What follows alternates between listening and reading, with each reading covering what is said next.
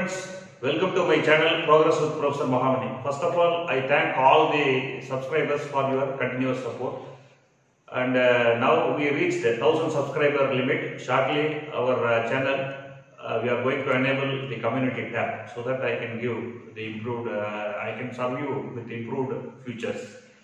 For the reach of 1000 subscribers, so first credit goes to the subscriber you, and second person I want to thank is my both sons. So one is he will act as a cameraman, another son he will be a editor, particularly the KineMaster app. So in this occasion I thank all my subscribers.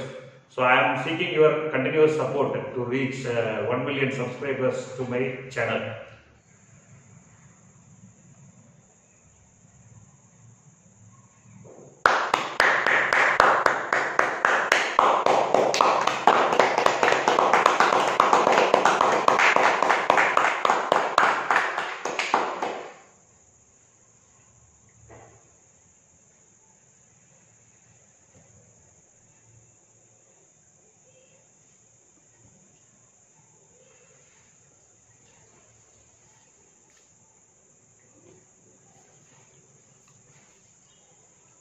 Friends, in this video we are going to talk about Google Scholar, H indexing and i10 indexing. Next slide. First of all, what is meant by Google Scholar? Google Scholar is a freely accessible web search engine that indexes the full text article or metadata of scholarly literature of various publishers. So metadata means the abstract, some portion of the paper, it will be appeared. So this Google Scholar, it is started in the year 2004. The difference between Google and Google Scholar, Google you can search everything, right? Whereas Google Scholar you can search only the scholarly article. That is the basic difference between these two. The Google Scholar index includes this is applicable to journal papers, books, conference paper, thesis and dissertation, technical reports and patents. So any item may be indexed into the Google Scholar. If you go to next slide. The Google Scholar Citation. So this Google Scholar Citation, it will be enabled in 2012. So then this will be a provision for an individual scholar to create personal citation profile. So this Google Scholar Citation captures the citation from various publishers. Your article may be any publisher, Science Director, IEEE, any publisher. So it will capture the citation. So citation means, so one particular article, if my article is used by someone, so that is called citation, in reference list. And in this Google Scholar Citation, even you have a manual citation also possible. Some article which is not available in online, just hard copy is available. You can, there is a provision to enter the article to manual way also. And nowadays this Google Scholar Citation, it will be clearly indicate the research history as well as the research profile of every scholar. Simply if you have a Google Scholar ID, anyone can, throughout the global, anyone can refer. So this ID, it will be helpful to many ways. Even my channel website also, I am using this Google Scholar link. Then Google Scholar alert also there. If you are giving alert, selecting the alert option, whenever article, for example, I am doing research in additive manufacturing. If I am giving alert to additive manufacturing, whenever article comes to online, so immediately I will get an alert notification to my email. And Google Scholar Citation, you have a co-author link also. If I am identified, so I will be my co-authors, my PhD scholars, they will be displayed at the left hand side of the Google Scholar page. For creating Google Scholar, so only one Gmail account is enough. One Gmail account and official email ID is required to verify your account. So that's all. These two things are required. Within 2 minutes, you can know, anyone can open the Google Scholar indexing, Google Scholar Citation, Google Scholar profile. Here, the Google Scholar Citation, it will give individual total citation. For example, I am publishing around 30-35 articles. So what is my total citation? 304 is my citation that will be available. And within that, how many are H index, how many are i10 index. So every information it will be available with the Google Scholar Citation. If you go to next slide,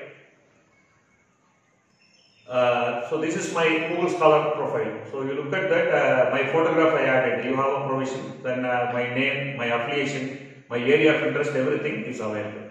So my article, highest cited article, it will be available at top, you can see that. So totally 58 article, that year of the article is 2011. If you look at this side, my right hand side, this side, here the citations it is available. Total citation 304, last 5 years. So how many citations I got, that information also available. You can look at the HA index 11 and 10A index 11. So everything is available. And you look at the plot. So there is a plot year wise how many citations received for my articles. So that information is also available with the Google Scholar. If you go to next slide. I think you can look at the picture. So my article, number of citations, years. Then if you look at that, my co-author list it is available. They are my co-author or PhD scholars.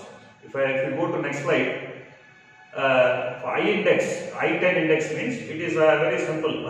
In my Google Scholar page, how many articles are having more than 10 citations? 10 or more than 10 citations. So if you look at my profile, 11 articles are having more than 10 citations. So I10 index for my profile, for me is 11. If you go to next slide, H index. So H index it is very critical. Already Scopus site score calculation also they are using this H index. So H index denote the quantity of research output by measuring author productivity and impact. So H index is equal to number of papers H with a citation number of less than or equal to H value. For example, a scientist with an H index of 15 has 15 papers cited at least 15 times.